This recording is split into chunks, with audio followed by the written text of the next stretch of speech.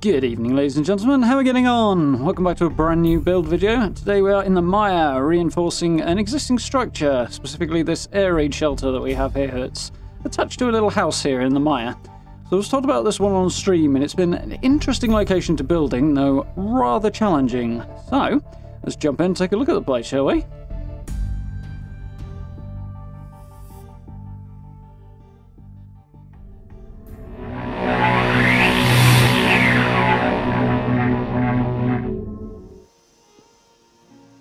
So, we are down in the mire, as I say, and this location is one that I had no idea was even here. It's sort of over on the backside of a hill, so it's kind of hard to come across unless you're properly exploring down the side of the mire. But one of my stream regulars let me know this place was here, told me about the bunker down the back end of the mire, and unfortunately I can't for the life of me remember which one it was, so if it's you I'm talking about, do shout up in the comments and let me know. But this is where we are over in the mire, pretty much straight across from Haven Church, not too far from Riley Clay's bunker. We've got Thunder Mountain Power Plant up there at the top, and you can see we're just a little bit to the northwest of this 2 deer on the map. So if you head out from Riley Clay's bunker, it's the easiest way to find it. Hopper's Ferry down there.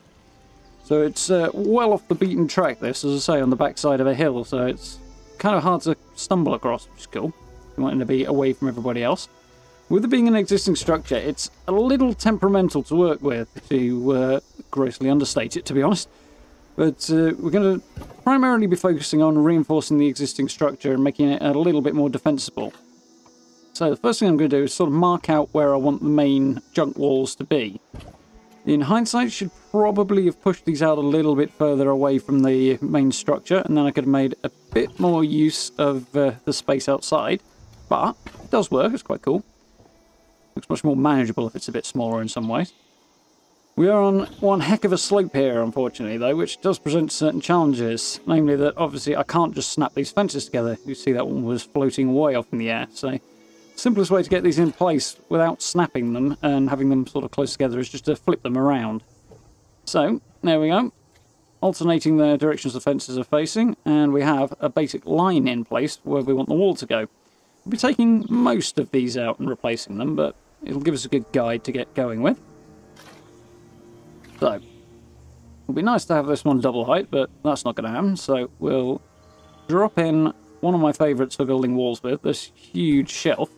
So it provides a big, broad, and quite tall obstacle to any attackers, whilst at the same time being reasonably able to sink into the ground, which is quite cool. And reasonably shallow, reasonably thin, which is very, very helpful when building walls as well, especially on a slope like this. But we do have a gap here, because the ground sticks out a bit, so we're going to need to plug this up. Stash boxes are always handy for that. They fit in quite a number of small gaps. You can re-angle them a little bit and do various bits and pieces with them and plug the gap in a nice junky kind of a way. Plus there's quite a lot of options under there. And if you happen to be standing near one and need a stash box, it's convenient as well. So we're going to use concrete tyres that were added in the atomic shop a while back. They come and go quite a lot, but they are very, very handy to have, these things. And we've got a little hole down here.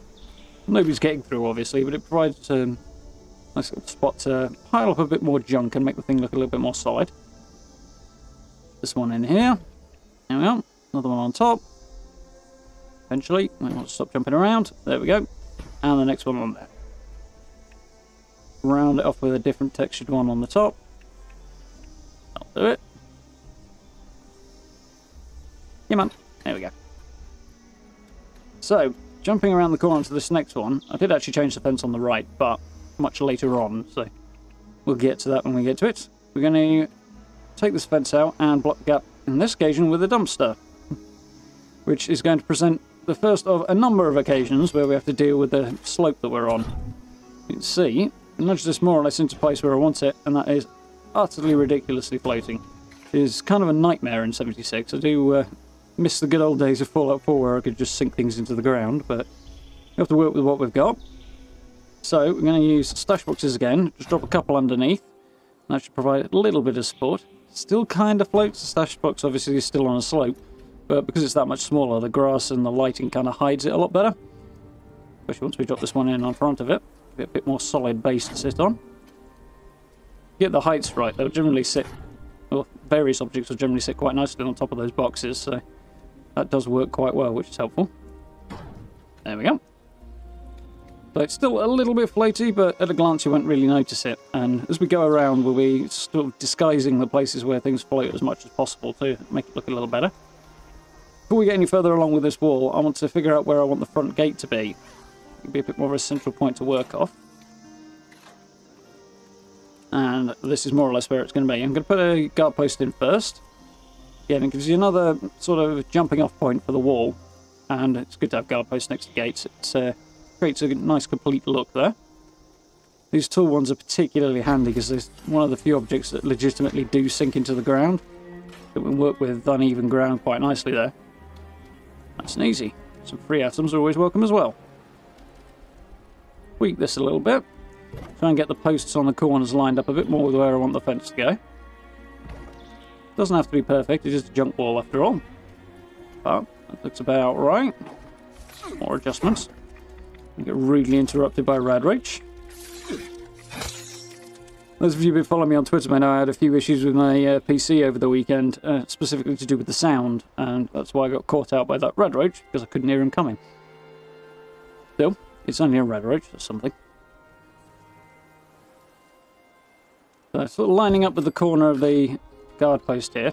I want the gate over a little bit further because it's just a little bit too close to the tall section of the guard post there if you got it right up against it. Leaves it feeling a little too narrow and enclosed. So push it over a little bit and plug the gap with a couple of filing cabinets. These things are much more agreeable than they were in Fallout 4.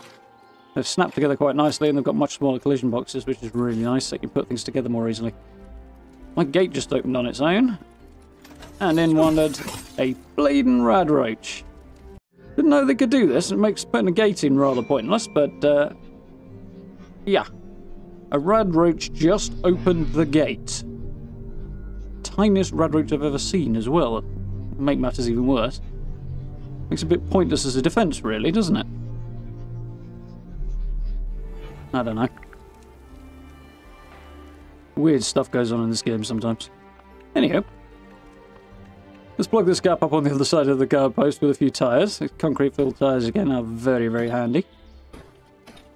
Nice little stack in there.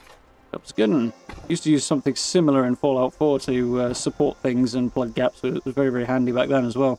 I had to use mods to get them there. So I've snapped an extra fence here onto the one that we've just pulled out because I want to be able to snap this fence back in once I've done putting some support underneath this end of it. So having that fence to the right will allow me just to snap it straight back. But we've got to find something that's going to fit in underneath the leg here, which is quite the problem. I'm going to try stash boxes again. This one's one of the boxes from Nuclear Winter. Fortunately, it's a little too small. Not quite lined up either. Yeah, not quite right there. Shove that back out again. So we'll try something else once I've dealt with the Mirelurks that are now coming to play. Sushi for dinner, apparently. There we go. Steel one clips through, but makes it look like it's actually connected, which is way, way better. Take that spare fence out, and we'll plug it up with something different. These little sort of half-sized, I suppose, concrete barricades are really, really handy for creating walls with and sort of texturing things up a little bit. Unfortunately here, this one is still floating, so we'll have to do something about that in a moment. There we go. Take it out. We'll put some posts in instead. Apologies for the slightly weird colours, by the way. It went dark and I hadn't really noticed, so we fixed it in post. But, yes, those concrete things do kind of sink in a little bit. Not so much when you're on a slope as blatant as this one, but they are quite handy for hiding things like floating objects, so very useful for that and a bit of extra texture as well. But we've got a stash box in the form of that cabinet there. We're just going to drop a bookcase on the top. The white picket fences, by the way, are also Atomic Shop added. They're basically the same place as the regular fences, but you need to pick them up in the Atomic Shop when they come back if you would like them. Quite handy. And we'll come back and tidy the side up in a moment. But this, in hindsight, was probably the best option all along for fencing this place off. I don't know if I'd done it all the way around if it would look good, but the result here is quite good anyway. So I don't want the stairs on this, not least of all because I have to stick them outward in order to get this thing to place. So we're going to arrange to have one of these ones without the stairs, but with no support, which requires a little technique. picked up from no respawns. That is to pull this stuff out of the way again. We put the initial set down with the stairs on, and then snap the piece that we want onto the side of it, and then snap an extra set that doesn't have stairs on next to that. Now, take the one we actually want off, middle one. Yep, take the stairs away. You can now snap this middle one back in, and take the end one back off, and there we have it. Just sat on its own with no stairs. It's a bit of a palaver, but it does work. Good shout there on no respawns part. Not something I use very often or particularly want to use a lot of, but it is an extra option when you're building junk walls, which is always handy. So this went very, very well. Drop the ice machine in there. It's a nice, broad, flat, and relatively shallow object that's really good for defensive walls and junk walls, that sort of thing. As is the magazine rack, which fits perfectly in that little gap, which is very, very nice. So, these perimeter wall frames, I think they're called. Big metal thing we're looking at anyway. They're supposed to have wall pieces snapped to them, and as you can see, it's willing to snap to it. For some reason, it wants a foundation now. I don't know if it's just because I'm on a really steep slope or not, or if something got changed with Wastelanders maybe on the sly. But either way, it's not cooperating right now. I should be able to snap the wall straight to it. But as I can't, we'll go with the old floating wall technique, which I seem to be using quite a bit lately. So we'll have to line up the foundation and follow it around. Snap a foundation on that we actually want on the inside, which is quite fortunate it worked here at all. Snap a roof on top, snap the walls. There we go. Now we take the roofs off. We have a floating wall around here. So take off the stuff we don't need now. Get it in the right order. There we go. One floating wall that looks like it's attached to the perimeter frame there.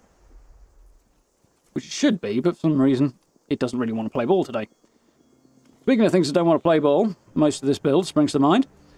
This particular defensive wall, the concrete walls, are under the defences tab. They're often quite good for sinking into the ground, but something about the surface of the ground here, or the way that the surface works, just didn't want to cooperate. That was about the only place I could get one in. I don't like overdoing it with those anyway.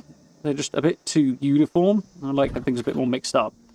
But that was about the only place I could get it to sit, so I have to work with what we've got available there. So, drop this guard post in, get it to play nice with the edge of this sort of lip here. Punch it forward. And we'll get some concrete tyres in here. Cement tyre wall. Again, this was a bit temperamental, and particularly with the slope, obviously ends up floating again, like just about everything. But we'll conceal that later on. It looks quite good in the end, so no major worries. For now, I'll close this little gap up. Nudge the stash box in there. I'm going to change my mind in just a moment. Good start, but let's mix it up a little bit. So, somewhere here, there's a small cabinet. It's going to look way better if it's on the bottom rather than the top. Fits nicely in the gap. That on the top. We have a usable stash box for whoever's on guard duty, and the gap's nicely plugged up as well. There's a nice view out to defend the camp on this side as well, which is quite cool. A little gas sign in there doing good work as it usually does. Very, very handy for junk walls. Since we need a toilet in somewhere, try and cram this porta cabin in just by the gap here. I actually ended up putting it in the wrong way around, which is somewhat annoying. I have to change it during decoration. But we'll be accessing it underneath the frame here, as it won't quite snap underneath. Go in through the side there. Just about work. We'll have to put some supports underneath. On balance, if I'd used the sort of radary one that I've got somewhere, I think it's in the miscellaneous structures tab as well. It might be appliances, actually. It's a little more reasonable about sinking into the ground, although you have to build steps up to it. But I thought we'd use the porta cabin for a change. Wouldn't have had the floating issue with the other one, so I suppose that would have been a bonus. But we'll stuck a stash box underneath this tool case here. Yeah. And rather than fluff around trying to get anything else under there, I think I'll just hide this. So we'll just get one of these concrete barricades again, the guard posts. We'll just nudge it up there. There we go. Not too obviously floating, and it conceals the fact that the porta cabin basically is floating. We've got some half-height concrete tyres here. Jagged cement tyre wall, it's called.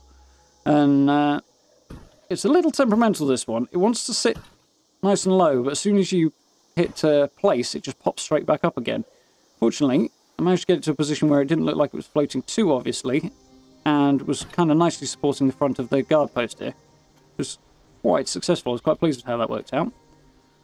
The background to this larger set of cement tyres, just going to nudge a white picket fence up to the front of it, and it'll conceal quite nicely the fact that it's floating. The good thing about these is even though they are floating, they look like they're meant to be, so it doesn't cause too much of a problem. Moving back around, plug up a few more gaps. Another cement guard post there. I'm going to use a tyre here as well.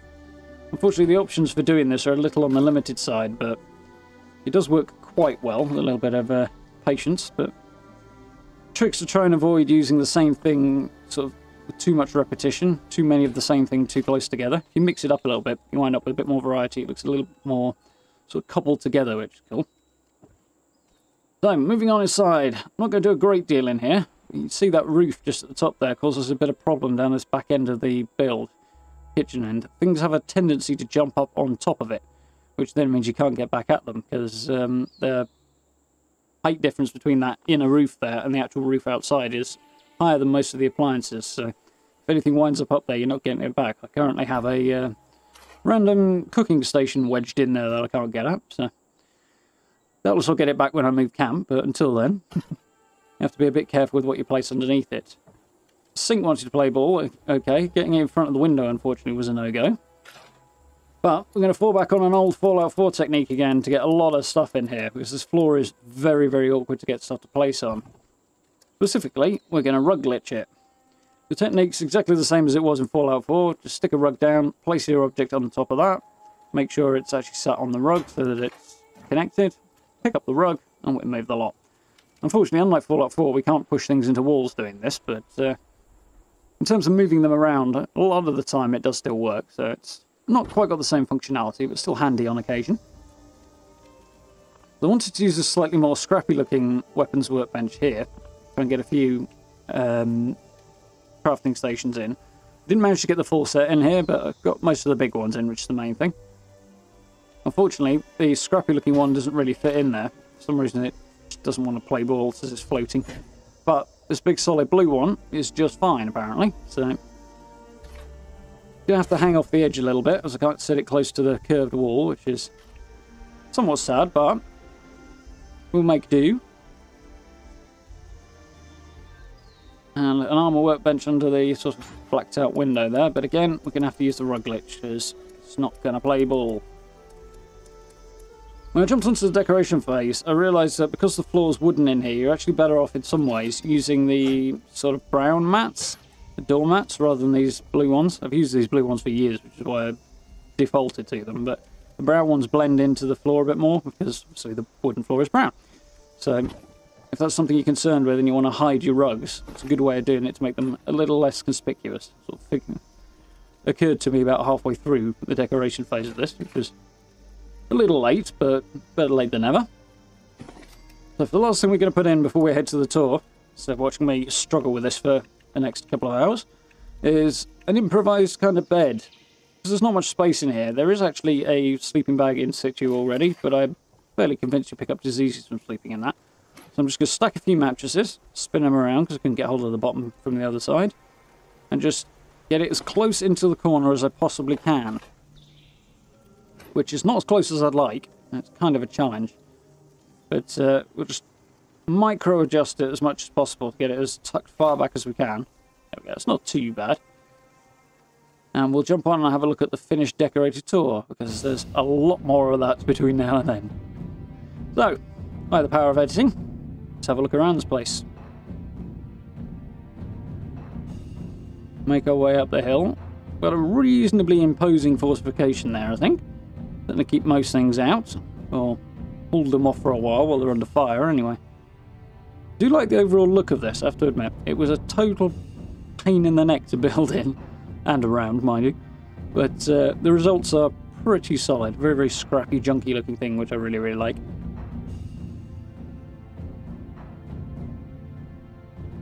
do like that we've got the destroyed truck there as well. I wouldn't mind access to a few more things like that. I know we've got a couple, but a few more bits like that would be cool for sort of exterior decoration.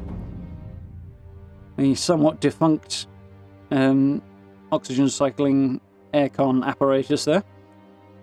This little field here in front of the house right next to the air raid shelter bunker thing is already here. It's planted with potatoes, there's a few carrots there as well as the corn.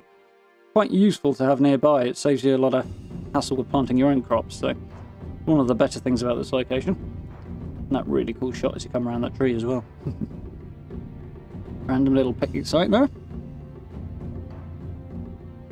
Stacked a few bits on the ventilation system there just to close up the gap. Come back around.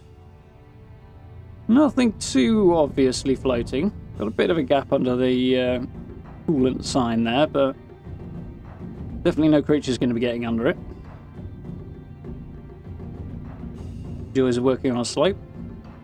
Added a few bits and pieces in front of that warehouse wall as well as floating there just to give it a bit more texture, as well as a few more bits around the gate. And a punji board, seeing as apparently the gate can't even keep a rad roach out. Head on round. I do like the view from this guard post, sort of straight down the hill there. If anything comes running up there towards the camp, it's nice and easy to defend from up here, which is pretty cool. That worked out quite well. A power armor station tucked in by the kitchen window there. Struggling to think where I was going to make that fit, but it went in that gap quite nicely, cooperated quite well, which is cool. A peek in the window there. There we go, our little porter cabin. Gotta have the essentials. Hook a few turrets onto the wall as well. It is the mire after all, and there are a few less than pleasant denizens around here. Walls at the top there, nice and tall, just to make sure that anything that's got the high ground there isn't going to have too much of an advantage. Take a look around the side. There's a couple of fire barrels in here that are already in place when you arrive, which is quite cool. Wouldn't mind having access to these to build with either. But I thought we'd close this area off a little bit, give it a little bit more of a separate room feel for the bedroom there. So we've got a couple of bookshelves on top of each other, just to create a reasonably solid object at the foot of the bed. Another shelf. That shelf's aggressively rug glitched in, shall we say. The other bits and pieces of decoration around.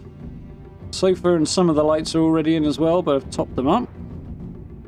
Squeeze a couple of workbenches in here.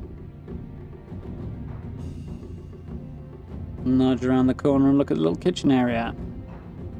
Unfortunately, the refrigerator doesn't actually work, but I managed to squeeze the Nuka-Cola chiller in at the end. That actually was reasonably cooperative. It went in the gap really nicely. It's just about the perfect size, which is quite cool.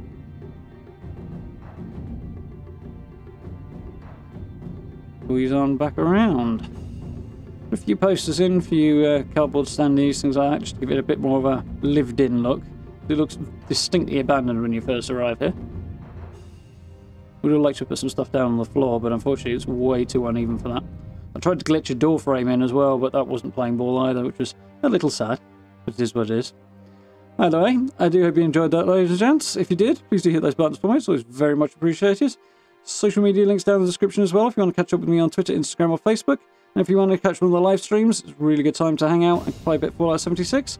Make sure you hit that bell notification icon. For now, thank you very much for watching, and I'll be speaking to you all very, very soon.